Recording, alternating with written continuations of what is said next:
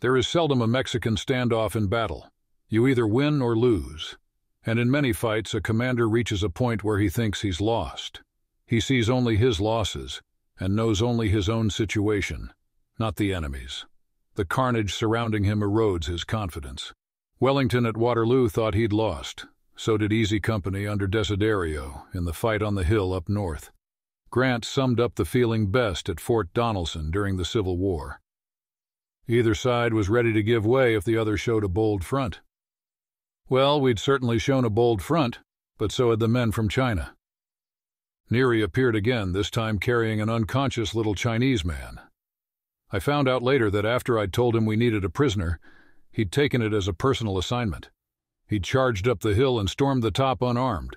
Once in the enemy position, he'd smashed this Chinese on the head with his fist and hot-footed it back to me. Unfortunately, the POW died before we got the skinny. He'd kept trying to pull one of the grenades off Neary's belt on the way back, and Neary had stomped him, obviously a little too hard. So we got another prisoner. But then, just when we needed him most, our interpreter, Kim Upsu, decided to bug out. Speed saw him running down the hill. He stopped him. I go, said Kim, and edged away. Jack didn't know what to do.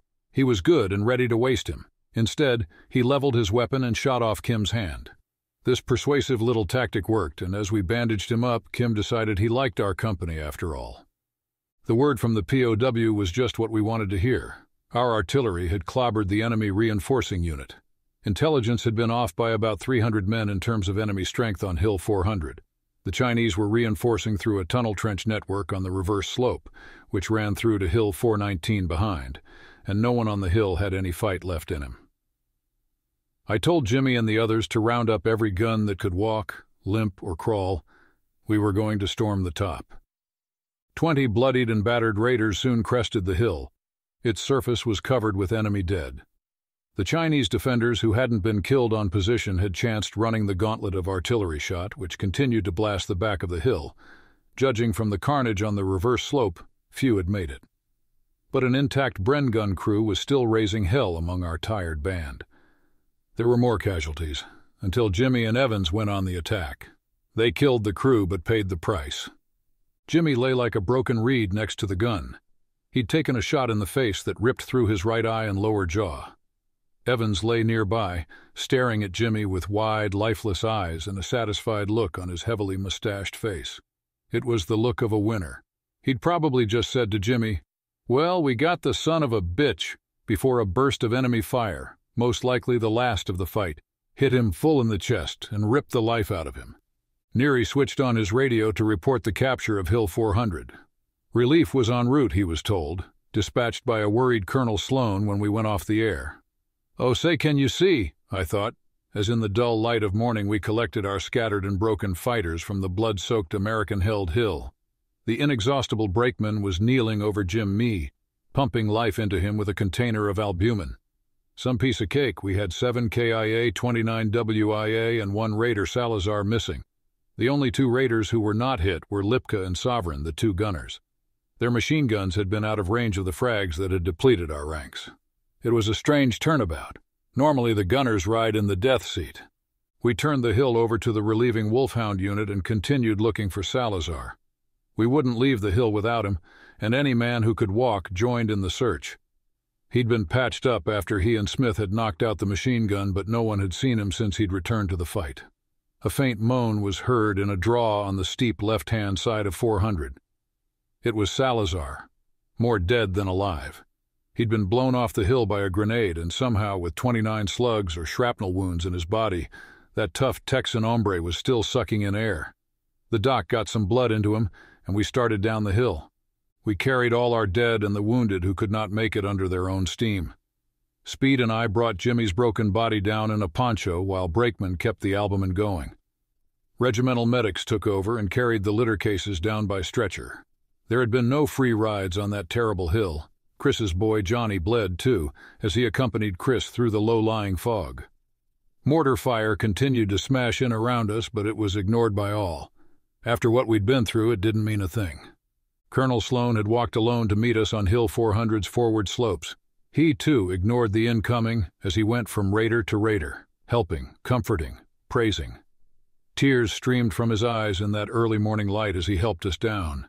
He led us to the aid station, and there I saw 7 figures all lined up, each covered with a poncho. It's just a nightmare, thought, but I didn't believe myself at all. I went to each body and pulled the sheet back off the face. One by one I cradled those men and rocked them in my arms, crying and mumbling and damning God because he had let me down.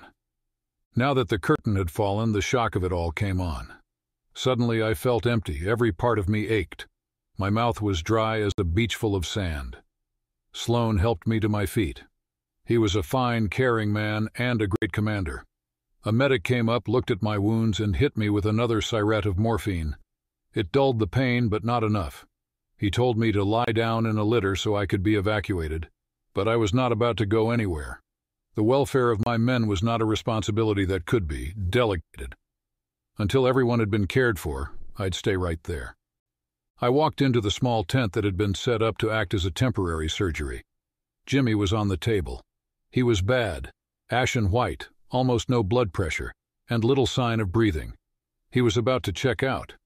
The medical officer could not get blood into him. He kept saying that Jimmy had lost too much, that all his veins were deflated. But Doc Brakeman had gotten a needle into Jimmy's arm up there on top of the hill, in the dark, and he was being shot at. I couldn't understand why this surgeon was jabbing everywhere but where it counted. Then I realized he was drunk, or that he'd been on a big binge the night before.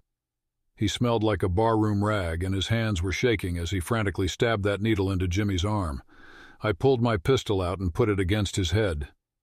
Man, if you don't get that thing in the next time, you're one dead doctor.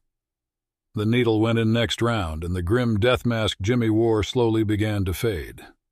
Steady, brave Doc Brakeman gently led me outside the tent. He said everyone was fine, and he wanted me to rest on a stretcher. Combat medics are mountains of courage and wisdom. Brakeman stood out as the ultimate among these fine men. I lay down. The shot was taking effect. I was so sleepy. There were faces. Colonel Sloan, Major Stambaugh, Del Evans from 2D Bat, and then Phil Gilchrist, who'd come the whole way down from Division Forward to lend a hand to his old George and Easy buddies. Then was being lifted and swung in the air, and then a motor and hard bumps like knives, sending sharp pains throughout my body. And God hadn't yet explained why he'd forgotten us. I woke up thinking I was in the Raider camp. Eyes closed, familiar voices were all around, laughing, chatting, talking about 400, talking about the fight. The fight. I opened my eyes. I was in a long tent ward at a MASH. The bed next to mine was occupied by Chris, and then as far as I could see were Raiders, carrying on as though they were at a Boy Scout jamboree. Turned to Chris. "What is the status of the unit, Master Sergeant Crispino?" "Raiders, listen up," Chris shouted down the row of beds, and the roll call began. Beasy, Denny, Evans, Hearn, the wounded and the dead, all present and accounted for. Jimmy and Jack fell into the heading of accounted for. Neither was in our wing. They were down in intensive care. Chris cornered a medic and asked him for a status report on our friends. "They're in a bad way," the medic said flippantly upon his return. "I wouldn't take any bets on their making it." Chris lashed out. "You better watch your mouth and get some respect, goddamn, or I'll get out of this bed and kick your ass all over this tent." Chris was always so diplomatic. But if he hadn't said it, one of us would have. It was not because of the news the medic brought. Something like it had been in the cards for months. But they were cards we'd dealt. Yes, we'd lived on the edge of death. Yes, we'd made the choice to gamble recklessly with our young lives. The only thing that could not be replaced. But who was this rear-echelon callous bastard to see our fate, and the fate of all his charges, as potential stakes in his own floating crap game?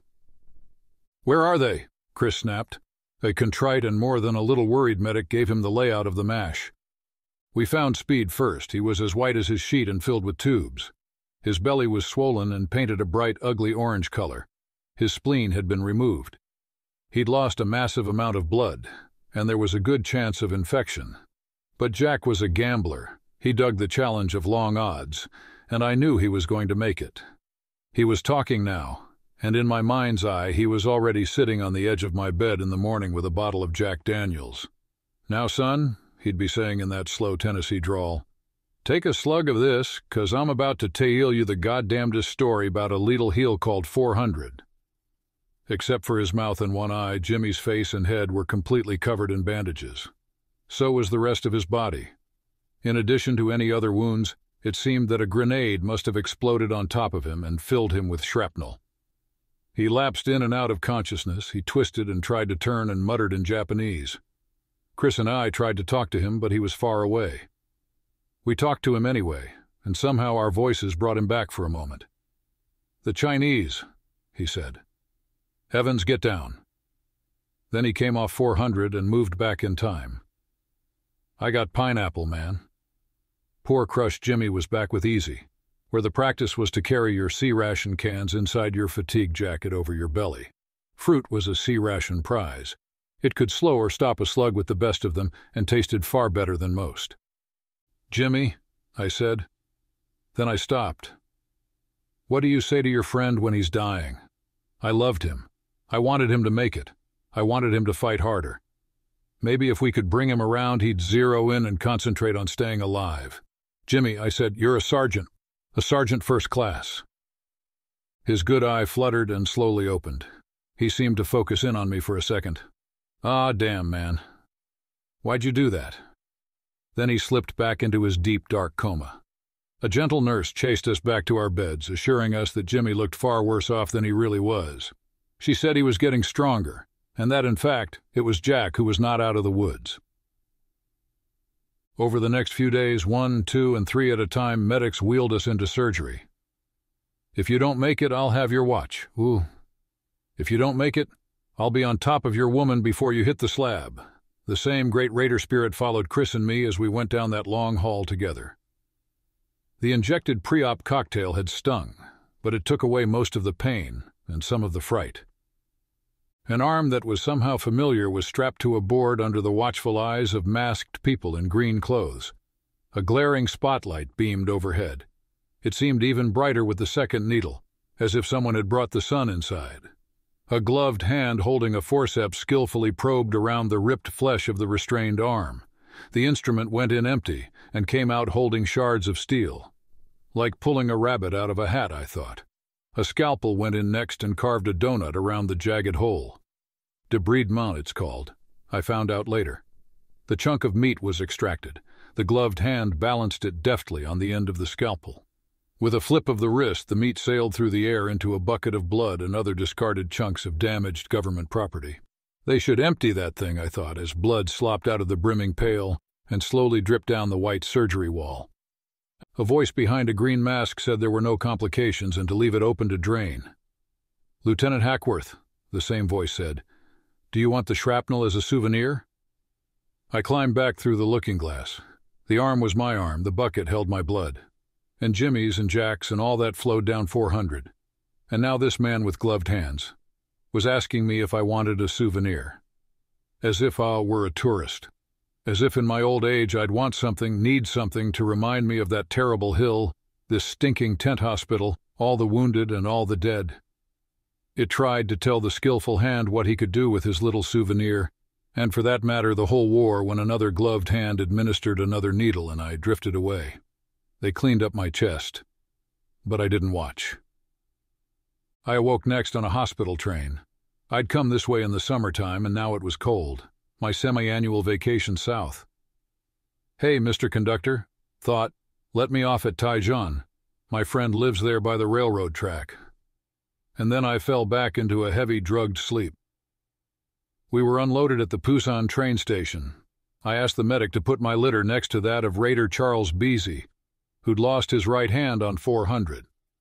Beasy was from a farming family in Indiana. He'd been destined to take over the business, and now he was worrying how he'd manage. He was down, really down. I'd kind of been looking forward to the old officer's ward, but it didn't seem like a good time to leave him alone. As the medic sorted through the sea of litters on the platform, Meshkai disappeared my medical tag. A sergeant assigned Beasy to the Swedish hospital. Then he knelt by my litter. "Where's your tag?" "Don't know," I said. "Just woke up." He said he'd make me a new one. I told him I was Sergeant Hackworth and gave him my old enlisted serial number. "Can I go with my friend?" "Sure," he replied. and Beezy and I rode off in an ambulance, side by side. I fell off again and awoke with an Ingrid Bergman look-alike in hospital white standing over me. "Who stole the tea?" she asked, or at least that's what it sounded like. "I just got here," I thought. "Haven't been here long enough to steal anything." She wanted to know my name and where my medical card was. I told her I was a wolfhound raider, which for some reason she thought was quite funny, and then I went through my Sergeant U.S. Army EM serial number routine while a grateful Beezy in the next bed bit his lip to keep from laughing. I thought of my brother Roy in L.A., who was now on a first-name basis with Western Union. This would be the 4th telegram. "The Secretary of the Army has asked me to express his deep regret that your brother Shet Hackworth David H. was seriously wounded in action. And I hoped he wouldn't read it carefully. Last round I'd been a lieutenant. I knew Roy would handle the wound part, but I wasn't sure about the bust. On the other hand, having a brother who's a sergeant was probably better than one who was an inmate at San Quentin, which as kids is where I'm sure he thought I'd end up." Beezy was still down. I tried to cheer him up with stories about my father, who had lost most of his right hand in a mining accident in Colorado, but from everything I'd heard, he'd managed quite well. Besides, I said, the VA would give him a special tractor each year and plow his South 40 on request. He'd find a blue VA check on the 1st of every month, and really, I told him, he had it made. A grateful America would never forget him. The patter didn't help much. Beezy's good fortune would only hit home when he started to look at the other wounds on our ward. Down a few beds, the kid with no legs and only a little stump for an arm. Across from him, a guy whose guts were sitting outside his stomach. Next to him, a Chinese soldier who'd lost both forearms. The Chinese boy had been brought in by 2 tall, chrome-plated MPs. They'd dropped his litter a foot from the floor. I guess they thought we'd be pleased, but we'd booed, cursed, and hissed them out of the room. Had there been a gun around, someone would have shot them. There was no enemy on our ward. Hospital clothes had no patches or flags. Away from the battlefield, there was instead an unspoken bond. Camaraderie based not on a uniform, but in a barely hatched notion we shared. That one and all, we were just battered pawns in a larger game that had nothing to do with us at all. But after lights out, the game went on. Boys in their sleep fought battles over and over again. Our moans, often tortured screams, punctuated each other's dreams. A horrific, endless war movie, playing on through the night. I spent my 21st birthday in the Swedish hospital 1 week to the day after Hill 400. My birthday present was a rash, the worst rash, I thought, ever experienced in the history of mankind. I scratched myself to pieces, the rash got worse. Few of the doctors and nurses spoke English, so even if I'd known, I couldn't have explained what was wrong. They thought it was from the antibiotics, so they changed them. That didn't help. So when I started to scratch until I bled, they tied my hands and feet to the bed. Modern medicine. I wiggled and squirmed night and day until finally an American doctor stopped by for his weekly visit. "Man, I'm dying," I told him. "I'm going crazy." Hill 400, I thought. It'll never go away. I must have picked them up crawling through enemy positions. Mao Zedong's revenge. The nurses trundled me off into the shower, and then they bathed a sheet in calamine or some such lotion and wrapped me up in it. Joy. The civilian doctor in charge at the hospital had told me my arm and chest were healing well. On the 4th day there, fortunately before the lice reared their itchy little heads, the drain was pulled and I was stitched up with wire. After my short glimpse of heaven in a pink sheet, the American doctor returned to tell me they'd take the stitches out in the morning. But then he dropped the bomb. He said he wasn't sure I'd ever be able to straighten my arm again. I'd lost too much bicep muscle and so much flesh. Now it was my turn to worry. Much as I joked with Beezy, there was nothing too glorious about being a 21-year-old cripple. When the doctor was 2 beds down, I flopped out of mine, went to the floor, and did a push-up. It hurt like hell, but I straightened my arm until the elbow locked. The doctor and his assistants came running up, thinking I'd fallen out of bed. I told them I hadn't fallen, I'd rolled, and that if I was going to have a stiff arm for the rest of my life, no way was it going to be hanging there like a crab claw. A dozen or so stitches had ripped out, but I didn't care. My goddamn arm was parade ground straight. Beezy was shipped to Japan, and from there he'd go stateside. My own wound was still raw and leaking fluid. The word was I'd be discharged in a few weeks. I was getting regular mail from the raider camp and had an idea what was happening. Light wounds were drifting back. The unit had been reformed. Lieutenant John Arvidson, a gung-ho Californian who'd participated in the 1948 Mideast War, had been assigned as new skipper, and he'd filled the raiders up. But he did not seem to have an eye for quality, or was being rushed by the higher-ups. The outfit seemed full of guys we'd rejected. It didn't matter now that Chris was back, and that the lieutenant and RTO Neary had gotten shot up helping out a George Company operation on 400. That jinxed hill, which, totally beyond my belief, had been abandoned soon after the raiders took it. Now there was talk that we might be disbanded. Raids had been canceled, Chris was going to see Colonel Sloan, and when was I coming home? I was bored without Beasy and had no reason to stay in this hospital. I figured Doc Brakeman could look after my arm, and besides, it was somehow discovered that I was an officer impersonating an NCO, and all along had been the ringleader of much of the havoc on the ward. They told me that if I didn't shape myself up, they'd ship me right out to an officer's ward. But I didn't want to go to another ward, officers or not. I wanted to go back to the raiders. So I got myself some gear and said goodbye to my ward mates and lovely Nurse Bergman. I caught a midnight train back to Seoul and hitchhiked up to our camp. A truck driver let me off on the MSR. I ran down the little side road. It was cold, but I was too excited to notice. The raider camp was covered in snow. Our flag was gone, skull and crossed bones replaced by the stars and stripes, which flapped majestically in the wind. Newly whitewashed rocks in perfect formation around the camp made our renegade outfit look like the 25th Quartermaster Company. But I didn't care. Smoking Stovepipe said someone was home, and so was I.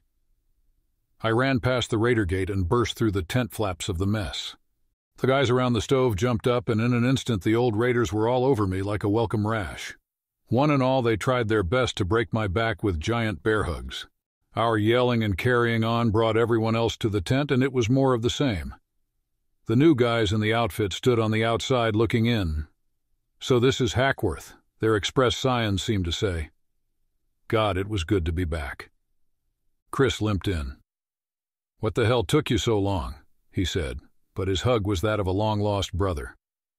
"Good to see you, man. Good to see you." Then we caught up. Each raider was accounted for, including Jimmy and Jack. They'd made it. Chris had checked with the nurse before he left MASH. Both were strong and would soon be shipped to Japan. We unlimbered some well-stashed hooch, and the reunion got serious, just like the old days. The new guys drifted out, as unwelcome as an ex-husband at his former wife's wedding reception. This homecoming party. It was exclusive to the Brotherhood of 400. We refought the battle, and as the story unraveled, we knew it had been one mean, bloody fight. But what the hell? We'd won. We'd kicked their stinking asses. And as the booze flowed, our glorious achievements and heroic acts became even more so. No one got sentimental or teary, but no one pulled out the raider photo either, the one we'd had taken with all of us in all our gear, which by SOP after previous raids we'd laughingly update by crossing out the faces of our lucky comrades evacuated because of wounds. And no one talked about the dead. There was no way we could understand why they had died and we had lived, so we just pretended they had not gone.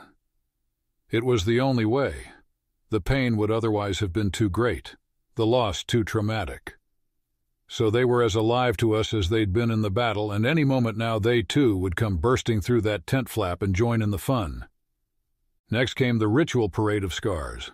Everyone bared their wounds. Favorites, of course, were the ones that could be seen on the beach. When I was a kid, I'd had Death Before Dishonor tattooed on my arm. The shrapnel that had ripped right through it on 400 made me candidate for Mr. American Legion. But the booby prize went to one poor hero who had a long, wicked, red-stitched welt across one cheek of his ass. It wasn't at all good beach material to prove he'd been gored by a fierce Chinese bull. "But what's with the white rocks?" I asked, "and where is the raider flag and Bobby and the girls?" "There's been a lot of house cleaning. Think someone figured we'd fight better if we were strictly GI," replied a drunken raider. It didn't sound promising to me. I shot Chris a glance. He nodded. "We'd have to take a long jeep ride." Colonel Sloan hadn't thought he'd see me back. One couldn't get rid of me that easily. He said I was wrong. He was sending me home. He thought I should go to the infantry school and get some formal military education. That I'd used up all my chances on the battlefield. Reminded him, had not seen combat compared to those guys who had fought through Africa and Europe or during that long island-hopping campaign in the Pacific. but the colonel, who'd fought in both theaters, would not be moved. "What about the raiders?" I asked. Sloan wasn't sure. He hadn't been able to find the right man for a raider leader. He needed a fighter, and apparently they were becoming a rare breed. I suggested he commission Crispino, who knew the score better than anyone. Sloan said he'd think about it, and in the meantime, I was to shape the raiders up. They'd go on operations with Chris as the skipper, while I, banished from the front line, conducted training and played liaison officer between them and Sloan. "Yes, sir." As I was leaving, I was stopped by the regimental adjutant. Colonel Sloan, he said, had directed that every deserving raider be decorated for the operation on 400. The adjutant had tried to get it moving while I was in the I-told-me hospital, but the few remaining NCOs wouldn't help. It was as though there was some conspiracy not to put in for any decorations. Good men, my raiders. Back in August, when we'd formed the unit, the NCOs and I had decided not to play the medals game. It was honor enough, we thought, just to be a raider. About decorations, Napoleon had said, "Some people call them baubles. Well, it is by such baubles that one leads men." But in our judgment, the raider tab the guys wore over their 25th Division patch was just as good, maybe even better. And besides, we did not want the raiders to become a watering hole for glory hunters. Hill 400 wasn't the first time I'd been asked to get recommendations together.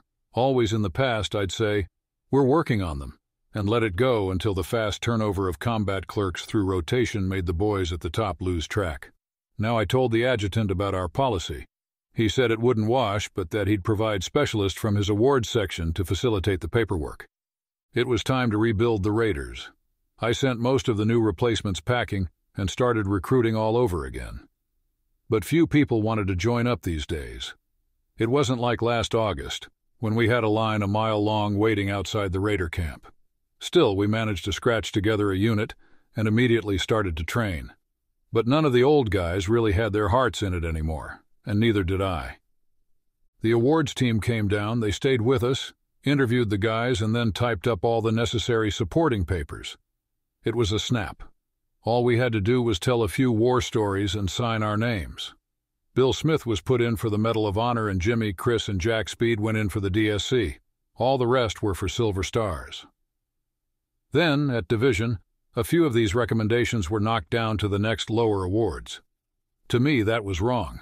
Like James Aguda's Medal of Honor being knocked back to a Silver Star was wrong.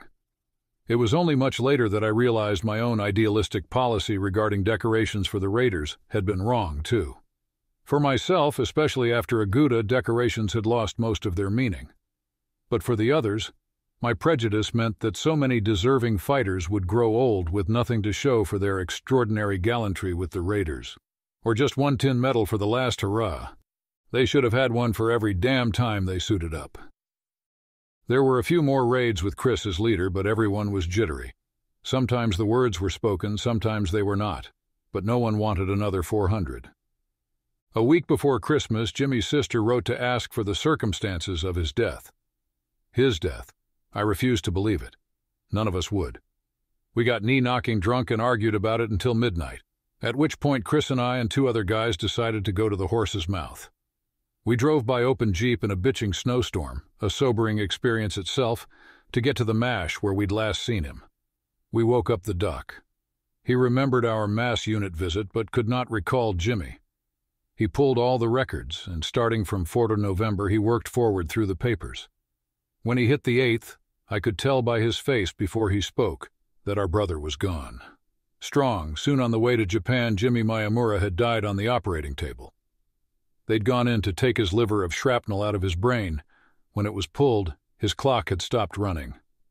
The news about Jimmy was the death knell for the raiders. It would have been, even if Sloan had commissioned Crispino, but even that was impossible because some thorough clerk had not disappeared the paperwork from Chris's court-martial over the hot Jeep, and a guy couldn't be commissioned if he'd had trouble with the law.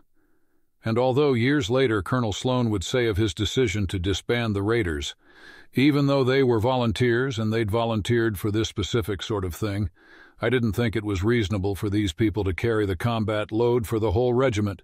Among ourselves, we knew there was still another reason. The raiders were burned out. We were all used up. We turned in our gear and folded up our tents to the strains of Chris's favorite campfire tune, "That Old Gang of Mine." It was the saddest duty I had ever performed. Colonel Sloan organized good jobs for those not eligible for rotation. Not on the battlefield, though. Putting a raider in the trenches would be like locking up a panther in the East Podunk Zoo. We exchanged permanent addresses and swore we'd keep in touch, maybe even have a reunion every 10 years or so. Chris still had another year and a half on his hitch. He didn't know where he was to be assigned back in the States, so he gave me his mother's address in Connecticut. We made a pact. If either of us was crazy enough to come back to Korea, we'd grab the other and take him along. Just as I was about to leave for the division's replacement depot, Repo Depot, to start out processing, I was again hospitalized and evacuated to Busan. My arm was wildly infected. Another operation revealed that the souvenir-tooting doc had left a large chunk of steel in there. This time they cut in from the other side and cleaned it out properly. Too bad the boys won't get to see this, I thought, because along with the old scar, it was a humdinger. By the time I got out of the hospital, the wolfhounds had been shifted from the front lines to the small island of Koji, off the southern tip of Korea. I couldn't imagine why the best regiment in Korea had been pulled off the line and sent back to this place. Rumors were flying in every direction. The wolfhounds were returning to the States to lead some parade down Pennsylvania Avenue. The regiment was to be trained in amphibious operations for another invasion of North Korea.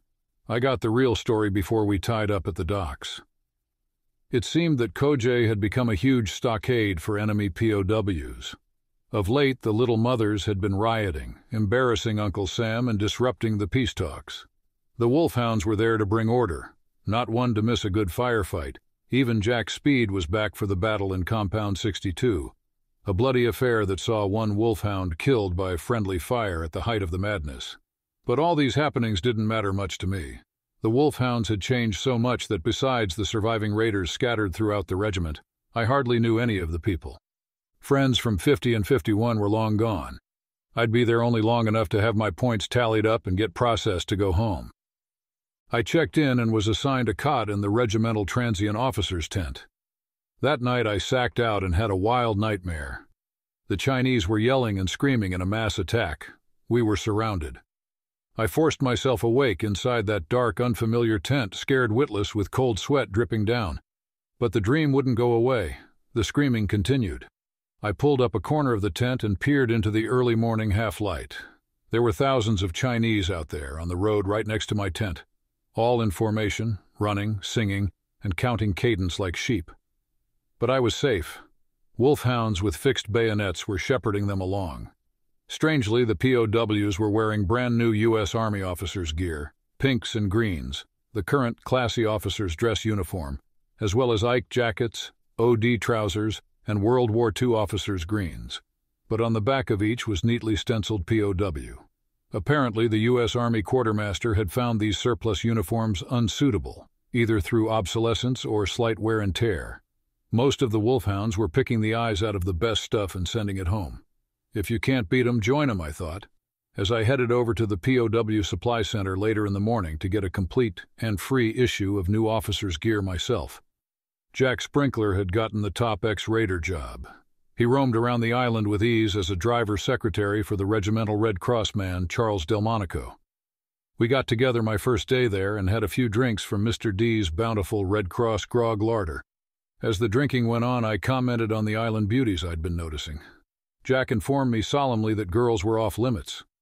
What else is new, I thought. Girls are always off limits. But as Jack went on, the Army's policy against fraternization suddenly became most appealing.